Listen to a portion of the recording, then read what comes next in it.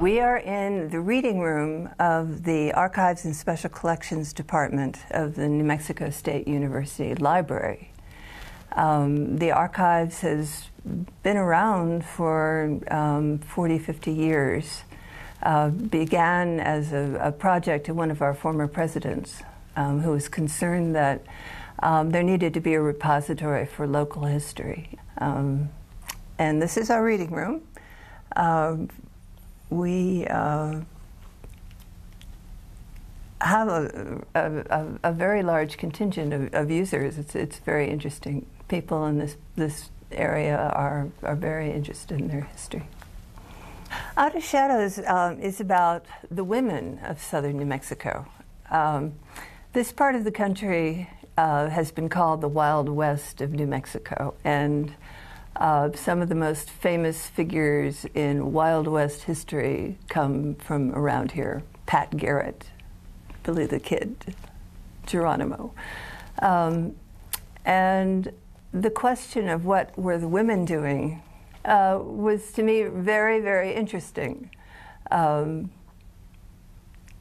There's a kind of iconic woman of the Wild West too. She's either a prostitute or a farming lady with no teeth, perhaps an old Indian woman, a Calamity Jane character who shoots bear, a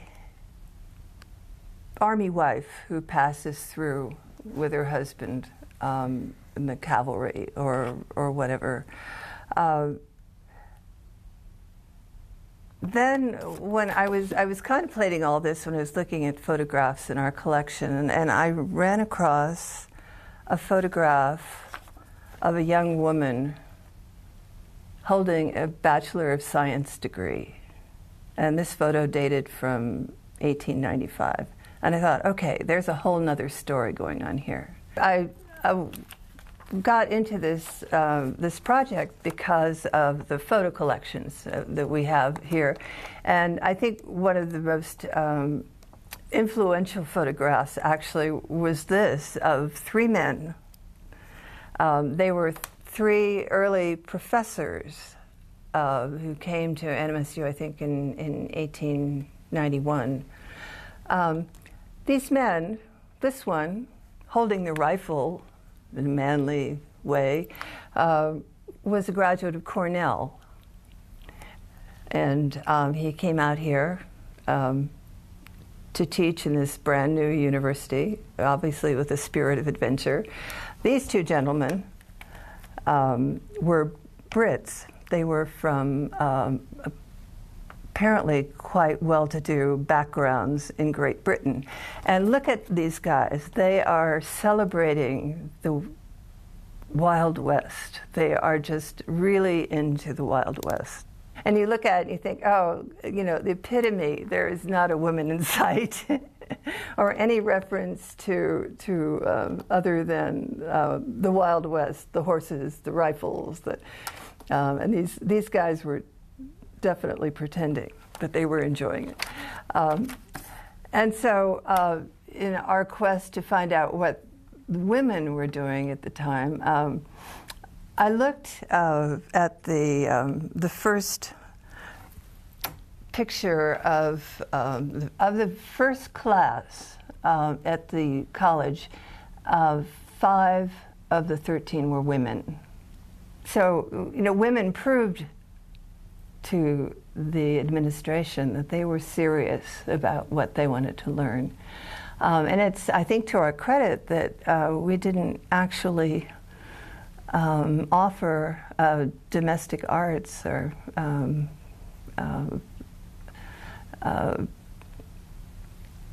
that kind of limited program until almost the 1900s. It turned out there was a demand for it.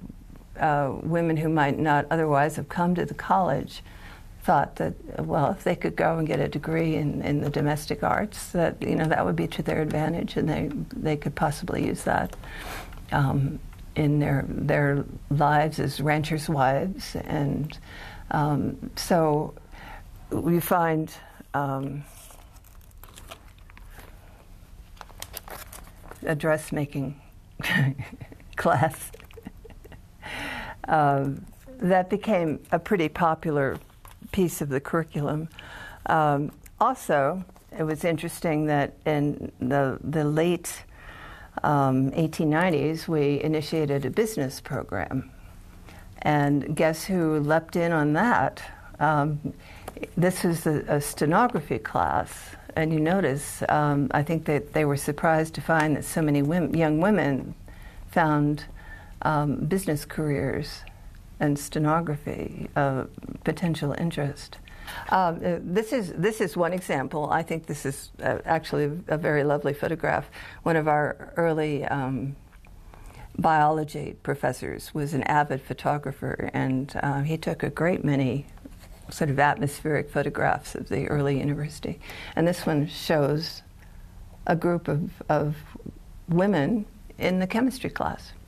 This is one of my favorite all-time photos, first of all, because it's very beautiful. But it's also a group of women in the horticulture class. It's about the turn of the century. It's about 1900. Again, just reinforcement that education was becoming very important and a serious undertaking for the young women who came here. This is a hoot, I think. Physical education, perhaps we were not quite as advanced in the ideas of physical education for young women. Considered physical education was a course called elocution and scarf drill. And this dates from the latter part of the 1890s. I'm not quite sure what the actual date of this is, but these were a combination of, I guess, exercise and dancing that were performed for audiences. And there is one comment: the audience was stupefied by the performance, not knowing quite what to make of it. And then we got enlightenment thanks to Vassar College, which started a very active program of women's physical education. And one of the chief elements was basketball. And we, in fact, had a female basketball team before we had a male basketball team. And things changed rather radically in the space of about 5 years. I think that the young women were probably very grateful that they didn't have to dress up and parade around a stage and stupefy their audience. This is very, very interesting. The Mescalero reservation, which is really one of the most beautiful reservations in the country. It's in the mountains to our east, near Ruidoso. The Mescalero women, life on the reservation was pretty tough, and they figured out a means whereby they could support themselves very profitably. They made these beautiful baskets and sold them as tourist prizes. And there's a wonderful photograph in this book of one of our professor's wives purchasing a basket from one of the Mescalero women. They made quite a profit, and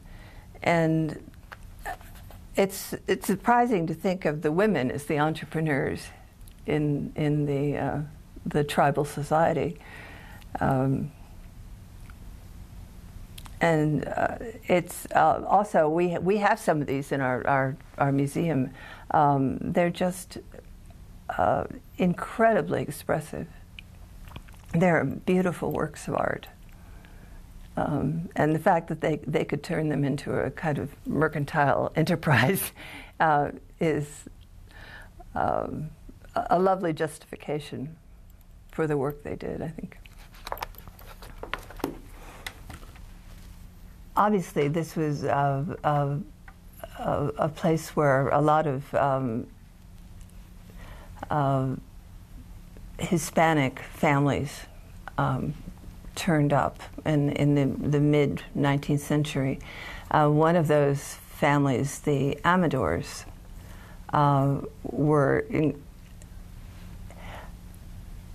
they were also entrepreneurial. They ran a store.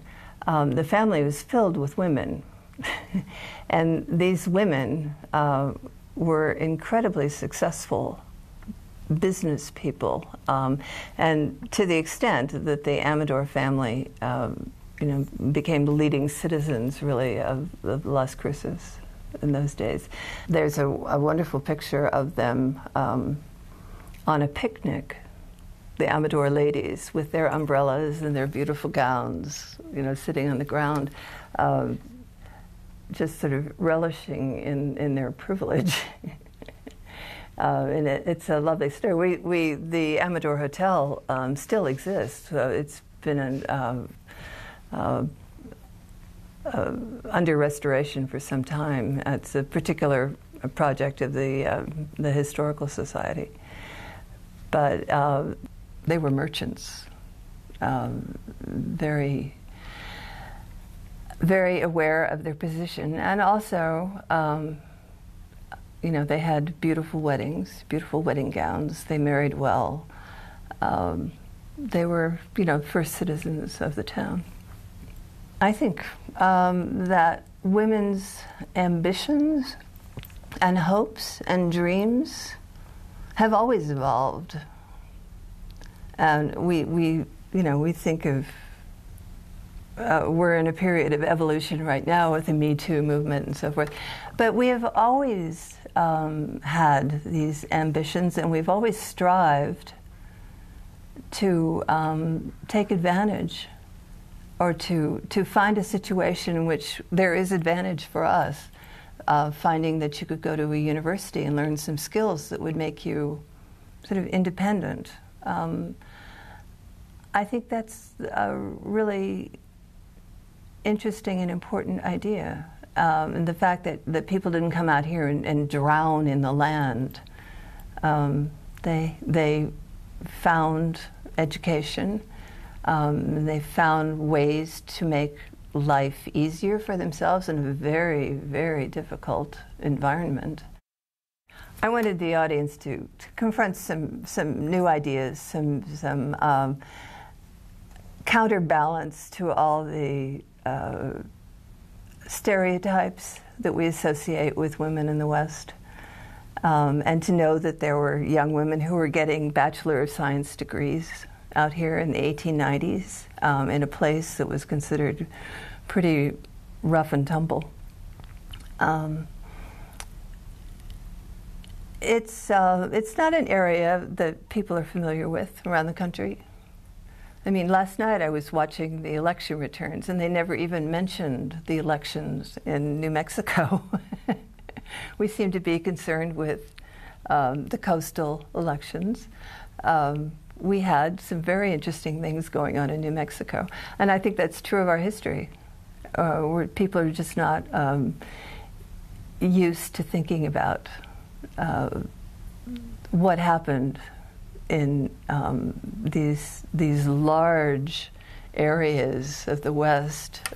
We are just prone to stereotypical thinking, and I wanted to introduce some new ideas.